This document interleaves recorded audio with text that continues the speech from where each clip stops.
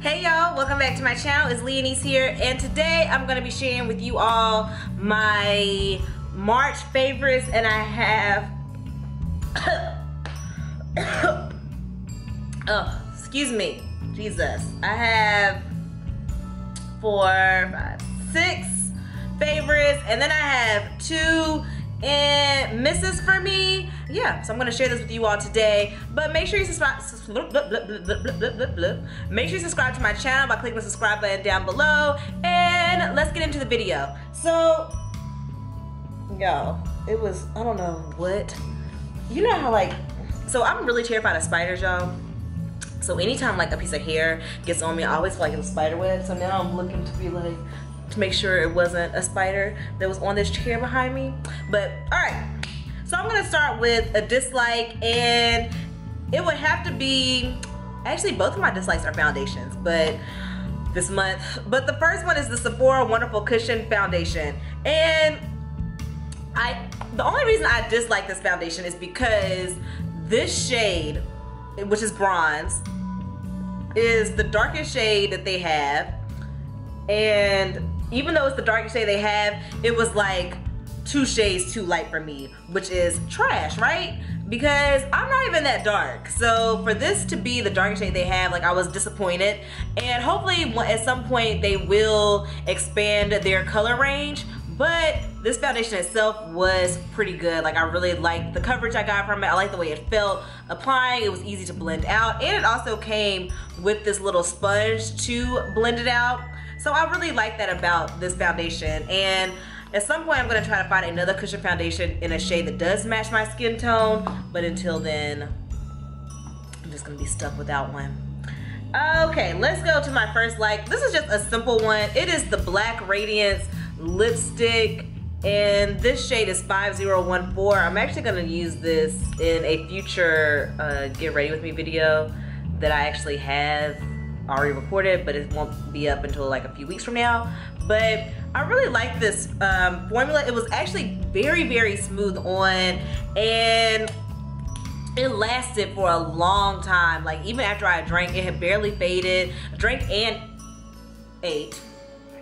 Yes, I had to make sure I used the right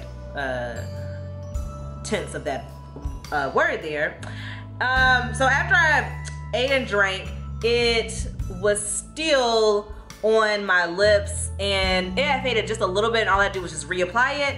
And yeah, so I really, really like this lipstick, and it's super cheap. Like, I think it may have been $3, if not $1. I don't remember, but it was less than $5. So, but I think it was $3. Was it $1? I don't remember, y'all. So don't give me the line, but I have the price down in the drop down below. The next product that I really liked this month was the True Complexion Contour Palette by Black Radiance. This palette is one of the first palettes I've been able to find with a shade dark enough for me to contour with, which I actually used today to contour my face. And the highlighter in it is really, really pretty, and I also use that.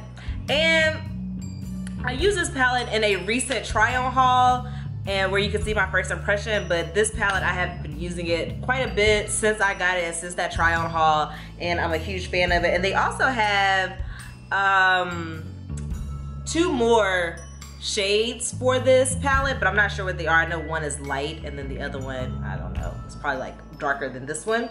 So try this out if you haven't yet, and if you are a brown girl like me, a melanin infused woman, try it out and you'll love this little contour palette. The next products I have 3 of them here, and I love these little lipsticks. They're like lip whips kind of, and they are from the brand, okay y'all, my hands are so small that I always struggle holding stuff up like this. They're from the brand Ruby Lips Cosmetics. It's actually a Black owned company, and I have one of the shades on now. And to be honest, I cannot tell you what the shade name is because it is not on the little cute little container they come in, which kind of sucks. But I tried to go on the website and see what the shade name is, but I couldn't figure it out for the one that I have on. But as you can see, it comes in this cute little I don't even know what to call this. It's kind of like makes me think of like an old school oil can. But the top of it is a lip brush, and you just take it out like that, and then you open it up, and then you have your lipstick here on the inside. And like I said, it's kind of like a lip whip, like a cream. It's very creamy and super duper pigmented. And it also dries, it dries matte, but as you can see, it's such a pretty color. It's kind of like a cranberry metallic. And let me swatch the other two for you guys. This next color is kind of like a bronzy gold shade, and I actually used this, wore this in a video I did a few weeks ago. I don't know cannot remember what the video was, but I do remember having this lipstick on. As you can see, this is also very pretty. And the last shade is like this purple shimmer. I've actually never worn this one. I think this one is called Horizon. From looking at the website, that's the closest shade that I saw to this. And let me get my camera. And there you have it. So this is the Black Radiance shade, and these three are the Ruby Lip shades. And as you can see, they're all very pretty. This Horizon one is kind of like a holographic shade, like it kind of has like a holographic glitter to it, maybe more like a duochrome. It's kind of hard to tell exactly what it is, but very pretty. And I actually need to wear this one soon because I really like this color, and it's starting to warm up, so now's the time. All right, the next product I have is the Bare Minerals Original Foundation in the shade Warm Dark. I'm actually wearing it now. I really like this foundation, okay? I like the coverage that it gives. I like the way it feels. It does not feel too heavy on. However, I'm like kind of struggling with this because as you can see, like, and once I put it on, it's not too dark. But when I put it on, I feel like, you know, you're supposed to take your brush and rub it around in there for like 5 seconds to warm the powder up and like buff it around, and then you pour it. Okay, let me rewind. You take this, you open the lid, and then you twist the top to open it to where the holes are, but right now it's closed because I don't want the powder falling everywhere. And then you take some and you pour it into the lid, and then you take your foundation brush and you buff it around in here for like 5 seconds to warm the powder up, and then you apply it to your face. But I feel like every time I go to apply it on my face, it's just super thick and like one spot, and it's hard to blend it out all over. So maybe I'm using too much powder and I need to just go in with a lighter hand at first. So I'm still, you know, working with this one, but I like this one just for something different because normally I wear liquid foundations because that's my thing. It works better for my skin anyway since I have dry skin. But this one, I like it, and I like it enough for it to be a fave and not a dislike, or even like an end product. Like, I just like it, and I'm hoping that I can, you know, figure out how to make it work the best. And the next product, this is product number 5 of my likes. Y'all know I had to feature Miss Laura Mercier's translucent setting powder in the shade Medium Deep. Y'all, this setting powder, this makes your makeup last so much longer, and it also helps it to keep from creasing because I apply this in my smile lines when I'm wearing like liquid foundations, and they'll normally settle in my smile lines. When I wear this, it does not settle in my smile lines, and I really like that it's this deeper shade so that when I take pictures with the flash on, you know, I don't get that little flashback. And you know, it's even helps with foundations that are too light for you like this one, because if you watch my video where I tried this on, I applied the setting powder on top of it and it warmed the foundation up.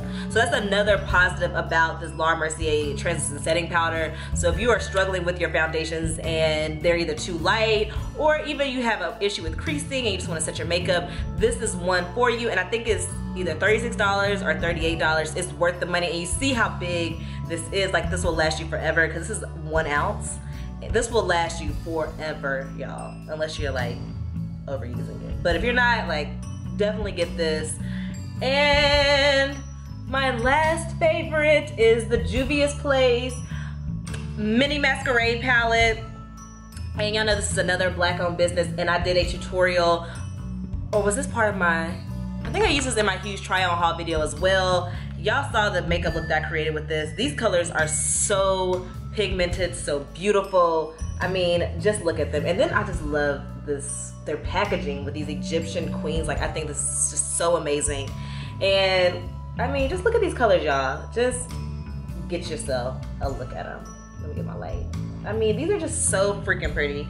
And I know I swatched them, like a few of these shades in a video before, but let me swatch again for you all here. And these are all of the shimmer, not all the shimmers, but these are some of the shimmers that are in the box. And let me give you a matte shade.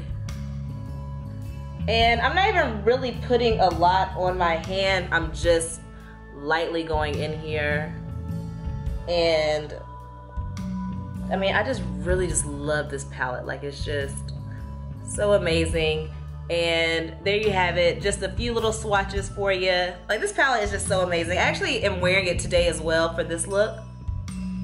So yeah, y'all, this is a palette that is worth the investment and worth the money, just for something different. Like, I really honestly bought this palette just for this purple right here. It's right here. Let me give y'all a swatch of that one. Like, that was literally the only reason I bought this palette, because I wanted a really pretty grape purple eyeshadow, and it was in here. These colors, like I said, are super pigmented, as you can see. Even though these swatches are not the best swatches, because I really was not trying that hard to get these swatches down, but they're easily blendable and easy to apply, and this is what you want, y'all. My hands are just full of swatches. And my last dislike, which again is not like ill completely, but it just didn't work for me. Like, it's the Matte Poreless Foundation by Maybelline. I do not like this foundation, only because I just don't think, like, obviously matte foundations are probably not for people with dry skin, but this one just did not work for me. It made my skin just super dry. And even this shade is Cappuccino, and which I feel like they need a shade between Cappuccino and a shade between Coconut, because Cappuccino made me look ashy, and Coconut I feel like had that reddish tint that made it look kind of muddy on my skin tone.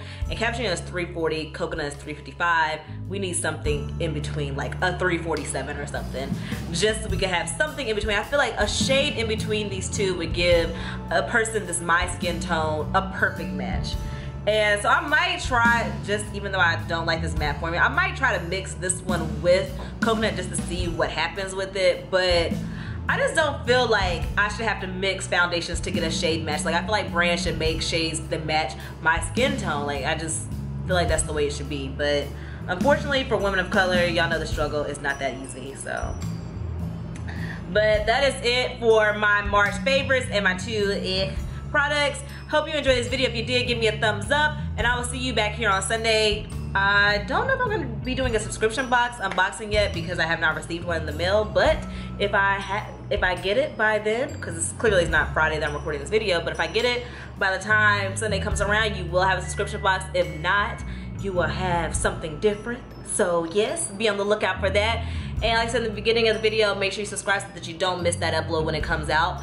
And I will see you all next time. Thank you all for watching, and I'll see you all later.